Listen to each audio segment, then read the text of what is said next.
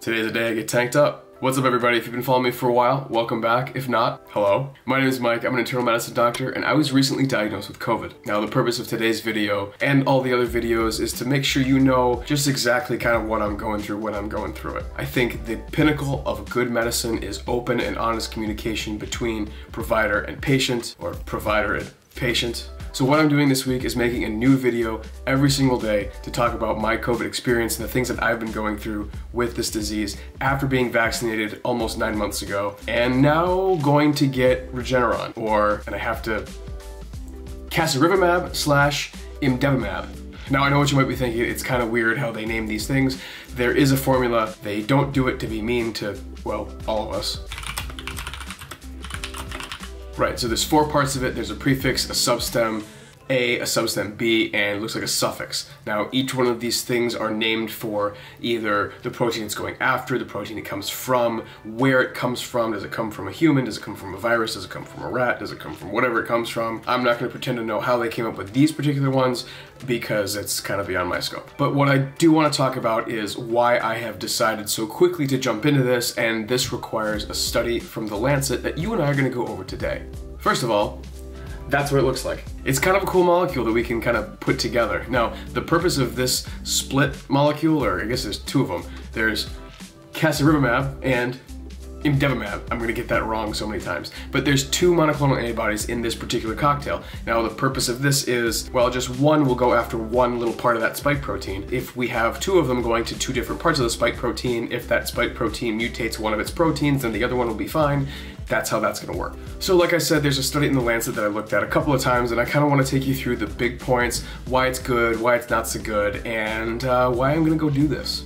So first of all, this study was over the course of a couple months throughout the Mayo Clinic system. What they did to find patients was essentially just look at all the patients they've had, see how many of these people got this, and match the people who got the drug to people who didn't get the drug, kind of age match and make sure they're the same, roughly the same people, just to make sure everything is as even as possible. Now, first problem with this, it's a retrospective cohort study. This is not nearly as good as a randomized controlled trial. I know what you're thinking, you'd love to have the RCTs, and so would I, but we kind of don't have time for that at the moment. So between December 2020 and April 2021, they examined almost 28,500 patients, and they ended up with 696 in the treatment group and 696 patients who did not. Now, they have something called a 1-to-1 propensity score matching. Essentially, they want to make sure each of the patients in the group were as close to the same person as humanly possible.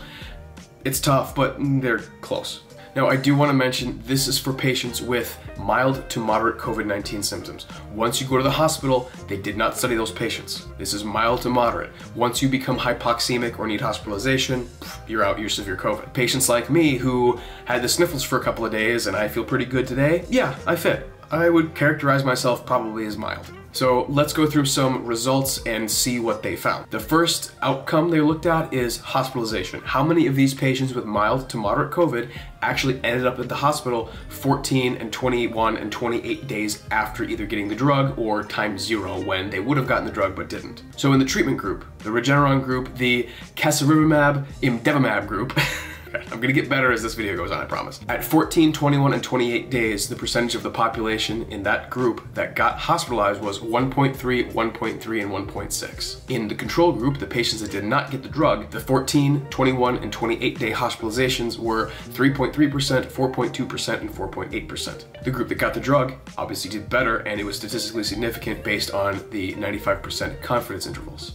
So that's hospitalization, and that was the thing they were going for, but they were also looking at intensive care unit admission and mortality. So those showed a trend, but were not statistically significant. Here's what they showed. 14, 21, 28 days in the treatment group. 0.73, 0.73, 0.73 in the ICU, that's percent, 0.73%, so less than 1%. In the control group, 0.87, 0.87, and 1.0% of patients got admitted to the ICU. A little bit higher, you can kind of see where that's going, not statistically significant. So I call that a trend. Looks like maybe. Now I'll get to why I think maybe later. Finally, mortality. Again, 14 days, 21 days, and 28 days. So relatively close outside of either time 0 or getting the drug. The treatment group, 14 days was 0.15%, 21 days, 0.15%, 28 days, 0.15%. The control group at 14 days, 0.44%, 21 days, 0.44%, and 28 days, 0.59%.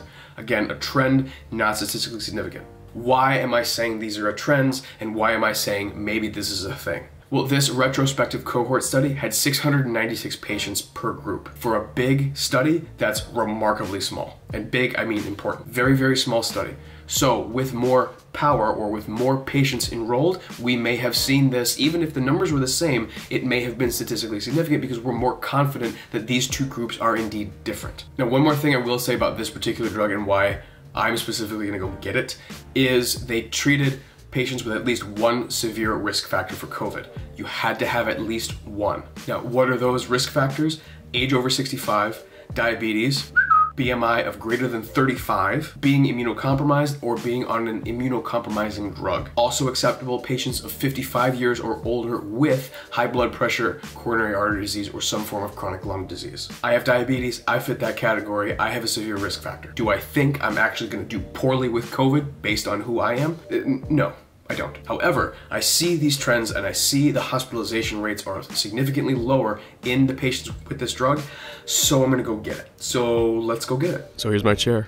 I can't stress this enough, how much I absolutely loathe getting IVs, getting my blood drawn, but I'm sure I'll talk about it later too. Of course, most of the way through this, there was a lot of questions. Questions about symptoms, most of the answers were no, and some of them were yes. But something that is never too cool to do is be nice. So whenever I could, I try to make people laugh around me. So that included the nurse taking my questions, and yeah, we like to have a good time, even though I'm, you know, sick and getting an experimental drug pumped into my veins. But, you know, we might as well be in a good mood because we have this opportunity and not a lot of people do. So it's nice to be grateful. All in all, not even close to the worst medical experience I've ever had. It was actually pretty easy to get this done. So obviously I didn't film much on the inside, mainly because there were a lot of people in there and my nurse, who was super sweet, wanted to talk, and I feel like that was a little bit more fun than just showing you the IV going into my arm. So that's what I did instead. So this monoclonal antibody, based on the study that I just talked about, is not kind of like the be-all end-all. It doesn't mean I'm automatically better. It doesn't mean that I'm gonna stop spreading it if I spread it, if I sneeze on something, if I cough on something. What it does mean is I have a lower chance of getting hospitalized. It means I have a lower chance of dying. Lower chance doesn't mean zero chance. There's always a chance. You know, there's nothing that's 100% in medicine. I hate getting my blood drawn when I have to go for my diabetes exams. I will say the IV was more comfortable than I thought, but still remarkably uncomfortable. My arm was straight for about an hour and a half. It was a 25-minute infusion. It was an hour just to watch to make sure I didn't go into anaphylaxis. Initial reaction, good. I feel fine. No reaction for me. So yeah, I'm gonna go back home because that's the only other place I can go.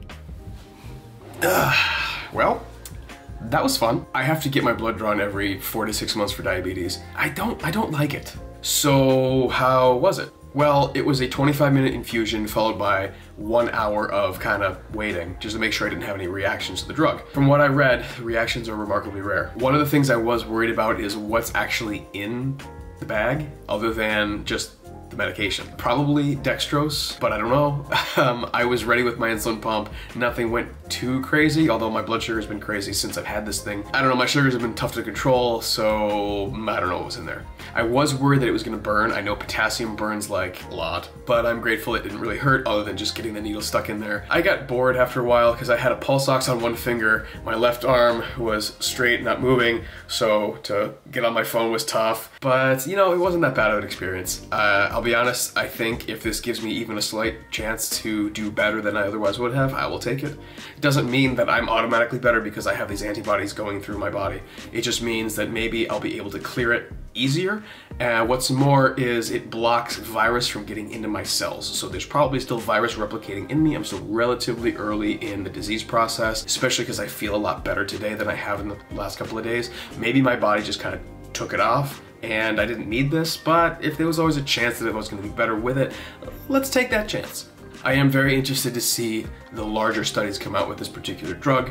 I'm very interested to see how patients with very severe COVID do with this drug. I anticipate they won't do as well as people with less severe COVID will do, because those with very severe COVID, it's kind of already too late for this drug to actually do anything. The virus is already throughout the tissues, in the lungs. This is me guessing based on what I know about medicine. I don't know this for sure, so don't quote me on that. But I think it may be too late for those patients. But for those of us who have mild to moderate COVID, it may kind of take everything a step back and make it easier for our bodies to get rid of what virus we have, and so we can go back to being normal. One thing I was reminded when I was there is that I can't get the booster shot for another 90 days. Now, whether or not the booster shot will be necessary for somebody like me who's had the virus and been vaccinated, so vaccinated first, virus second, I'm not really sure.